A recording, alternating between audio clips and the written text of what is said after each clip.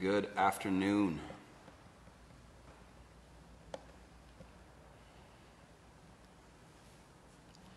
What's up, everybody?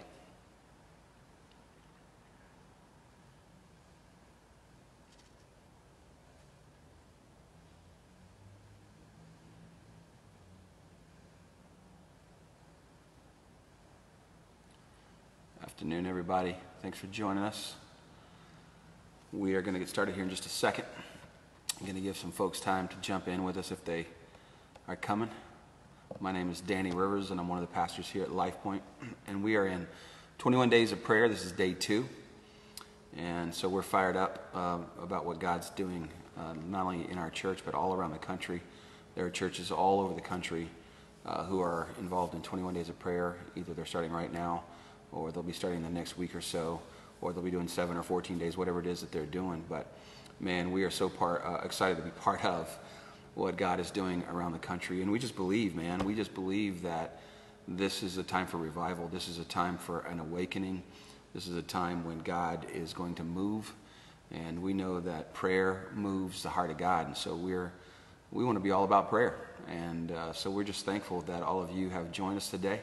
Those of you who are joining us on Facebook or YouTube or wherever we're at all over the place today, thank you so much for joining us every day, Monday through Friday at 12:45. We will be coming live. Various pastoral members of our team, people on staff, will be coming and giving you a devotion just to kind of encourage you right in the middle of the day. Maybe you're at lunch right now. Maybe you're eating a taco. I just ate tacos. Pastor Andy and I just ate some tacos, and Pastor John Groves. We ate tacos, and they were delicious, and now we're full and sleepy, so it's all good. But we're so glad you've joined us.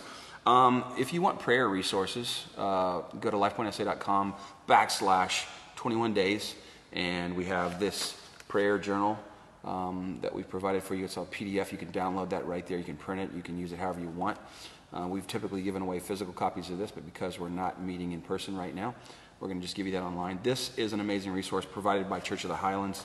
An incredible personal prayer guide, some prayer models in there that will help you. For those of you who are ADD like I am and struggle to pray for very long at all, this will be an amazing guide. There's also a place to write down your prayer requests in the back, some model prayers, and you don't want to miss grabbing that. Pick that up at lifepointsa.com/21 days. There's fasting guides there as well. Some teachings on prayer, some teachings on fasting. For those of you who want to learn more about that, we would love it. We would absolutely love it if you would do that.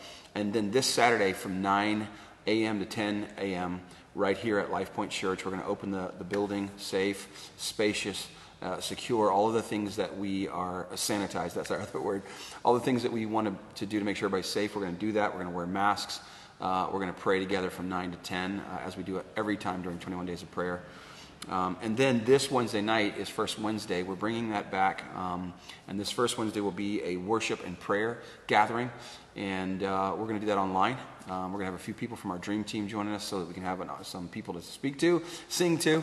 But otherwise, you can join us online right here on Facebook Live and YouTube as well. We'd love for you to join us.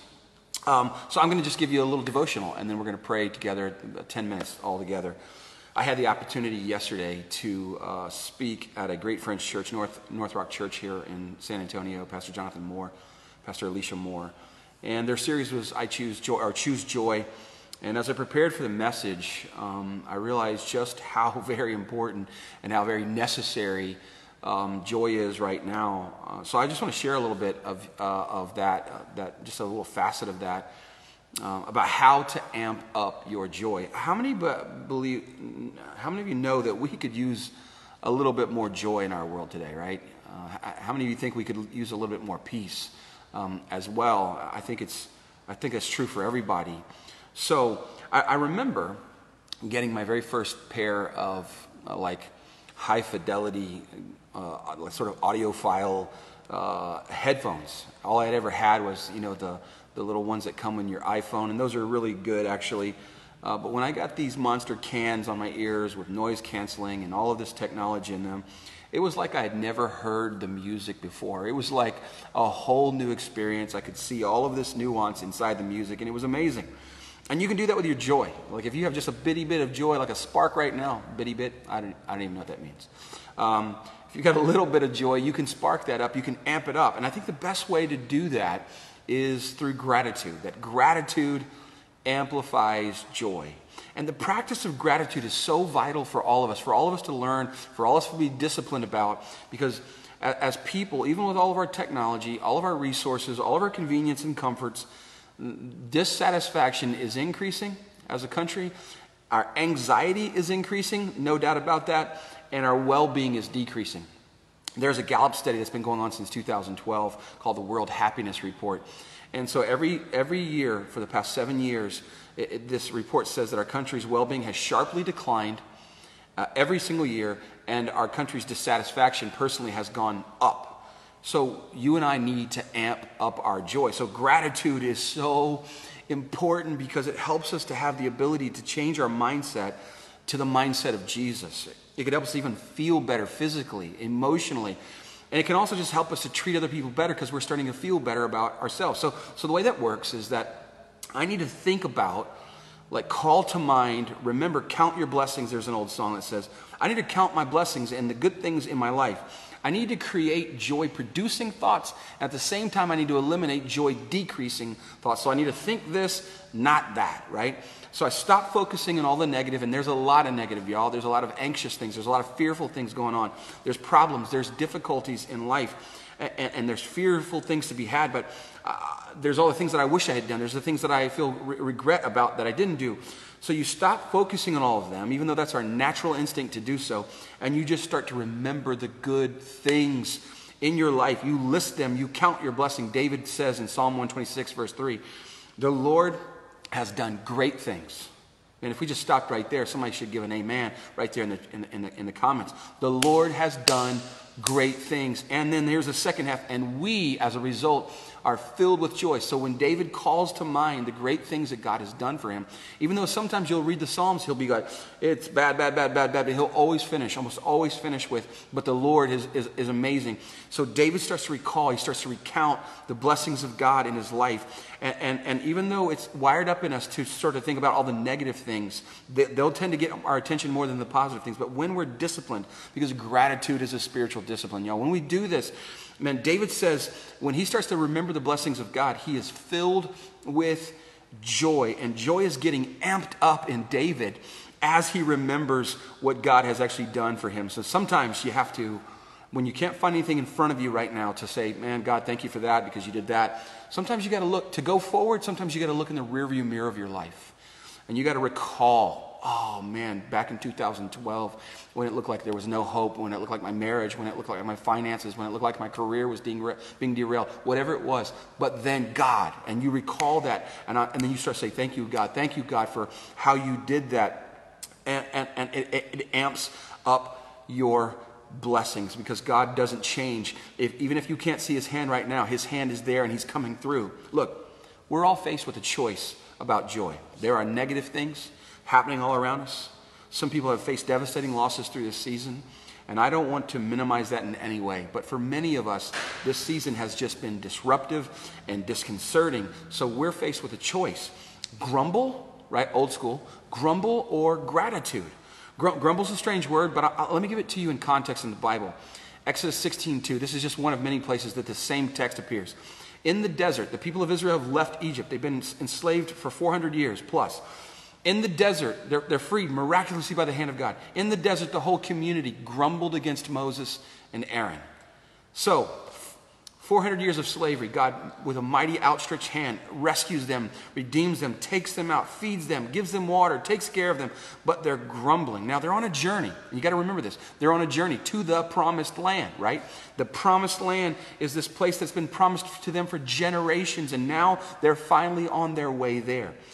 But their grumbling and their complaining becomes this well-worn path, this well-used pathway in their minds, sort of the neural pathways of their minds.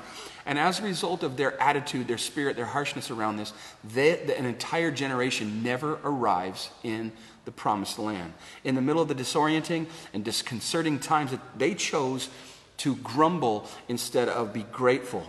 And how quick they were to forget what God had done for them. The Israelites out in the wilderness in disconcerting times, yes, focused on the difficulties of their circumstances instead of focusing on the provision of God. They chose to grumble and be grateful, and an entire generation never arrived at the promised land. Grumble or gratitude? It's your choice. It's my choice. And here's why it matters. Both of them are pathways. Both of them are trails that lead to destinations, everybody. And it really didn't matter what their intentions were to go to the promised land. Ultimately, it mattered what path they walked on. It matters because determination or direction determines destination. This is from Andy Stanley, the principle of the path. Direction determines destination, not intention, every single time. So I could say, hey, let's go to the beach, everybody. Let's pack up. Let's go right now. Let's get on I-35 North. We got our bathing suits on. We got our towels. We're ready to go. But if I take I-35 North instead of I-37 South, doesn't matter what my intentions are. It's about the path. Direction determines destination, right? The practice of gratitude, which is a discipline, a spiritual discipline like prayer, like reading your Bible, is a pathway that leads to a healthier and a joy-filled life. Grumbling, to use our old school Bible word, is a pathway that leads to negative, unhealthy living and joyless living, right? They are both pathways, and pathways always lead somewhere. And our lives will always move in the direction of our strongest thoughts because of pathways. And the bottom line of it all is that much of your joy and happiness in life is your choice. It's within your grasp.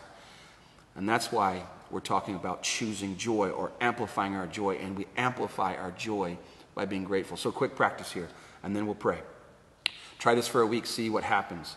Every morning, start your day by writing down, not just calling to mind, but writing down something or someone that you're grateful. 3 things. I use an app called the 5-Minute Journal. You can find it on everywhere the apps are. The 5-Minute Journal to do this is a 5-minute journal that starts in the first thing. What are the 3 things that you're grateful for? First thing out of the morning, what are the 3 things that you're grateful for, or the 3 people you're grateful for? So you write those down.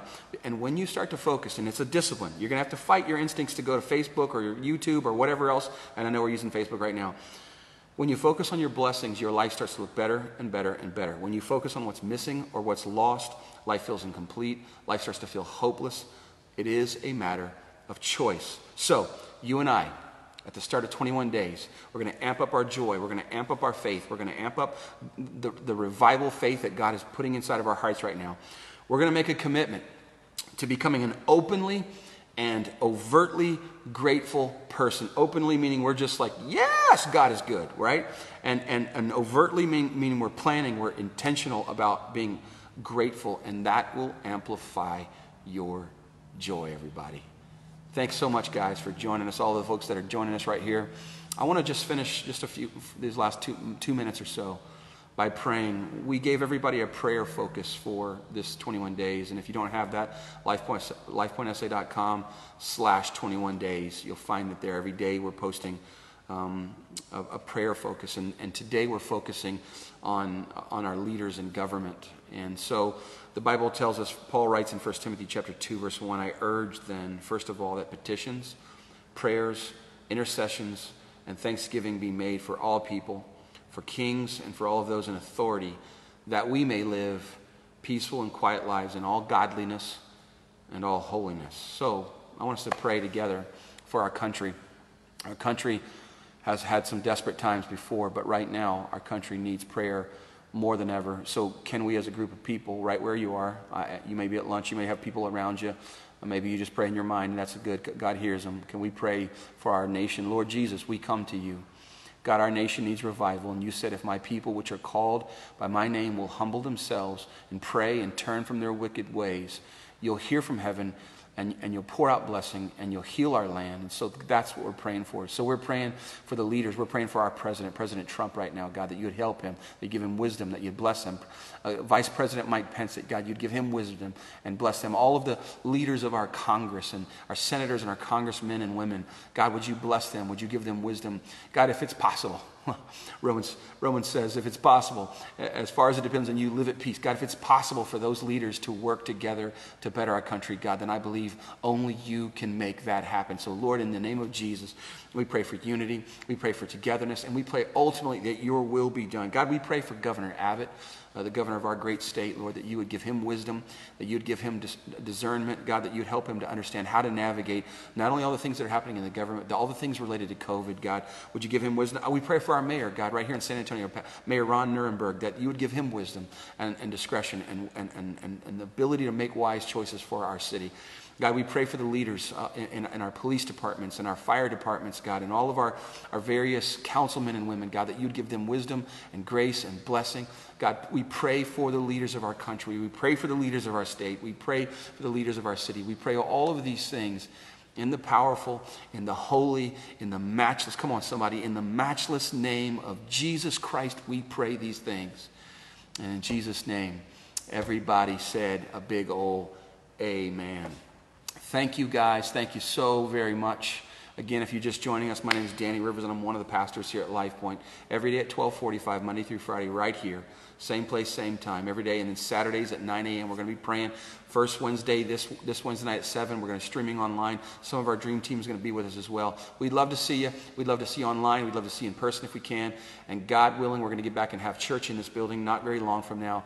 We're praying about that. We're asking God for wisdom, and we'd ask that you to pray with us as well. God bless you. Have a great, great day. We love you. Thank you so, so much for joining us today. Have a good one, everybody.